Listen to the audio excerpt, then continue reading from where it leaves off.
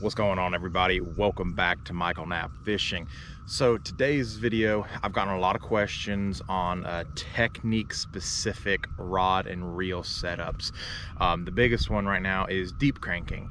So we're gonna go over deep cranking today. This is gonna be a two-part video because I have two different rods that I use. I don't know that I'm gonna be able to get it all into one video, but we'll see if we can.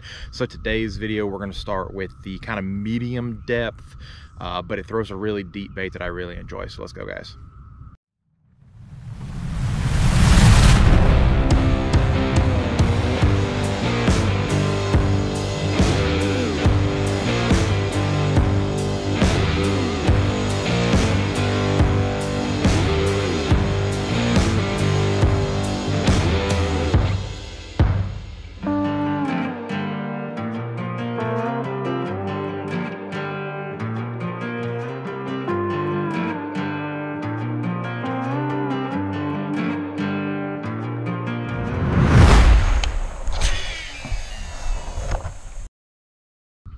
Alright guys, so we are going to be throwing one of my all-time favorite deep diving crankbaits, and that is the Rapala DT20. This is just my all-around favorite bait, and the reason why we're doing a completely different rod for this is because the Rapala DT20 is unique in the fact that it's not very heavy, but it'll dive to 20 feet. So we are actually out here on a main lake point, and we're actually going to fish it for a little while with you guys while we go over this. So the DT20 is very unique because it comes in at 1 ounce. And that's actually, this is not a DT20, I'm sorry, this is a DT14, but whatever, it's the same as a DT20, same rod setup. A DT20 will go to 20 feet and you're able to get it down there very easily because of its weight, its balsa. It has all kinds of different unique properties to it. But that's not why y'all came here. You came here for the rod setup. So the rod setup is going to be essentially the exact same thing as my other cranking stick, but this is actually a little bit of a lighter cranking stick. So it's going to be able to let it fling it a little bit better, and I'm going to be able to get a little bit more distance on this one compared to if I were using the bigger crankbait. You know, those are sharp hooks when you hook a rock. So the rod setup that I'm using, this is an old 18 suppressor. Everybody knows this, all I use is old 18s. This is a 7'4" medium heavy moderate. That's the catch to cranking. You want that moderate action so that it's really going to bend down in there. We'll see if I can maybe show that to you. It really gets a good bend all the way through it. And you know, that's something that I really like about it, so that you don't have to set the hook really hard. You're just going to kind of lean into it, and then those treble hooks are going to do all the work for you. So the rod itself, like I said, a 7'4" medium heavy moderate. It can throw up to a 1 ounce lure. That is why this rod is so perfect for the DT20. Now, when it comes to this is, I guess, kind of your mid-range, because I don't deep crank all year around, or well, I don't deep crank in the summer a lot, but when I do deep crank, I usually go to a DT20 and a 10XD, and I like to have two different rods to be able to, you know, get the maximum throwing capacity out of it.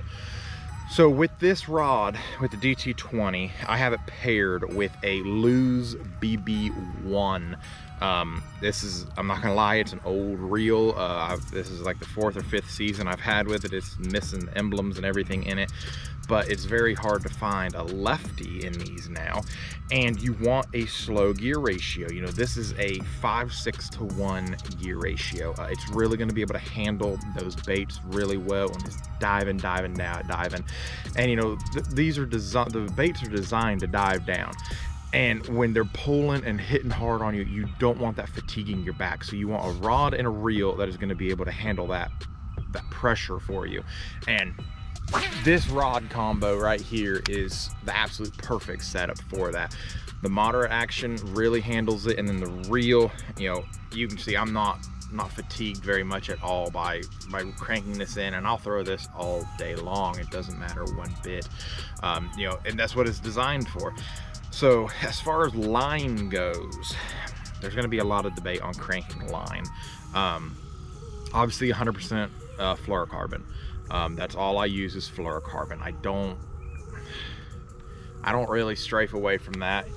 You know, some people prefer braid to mono. I don't like that for anything, so I don't really throw that.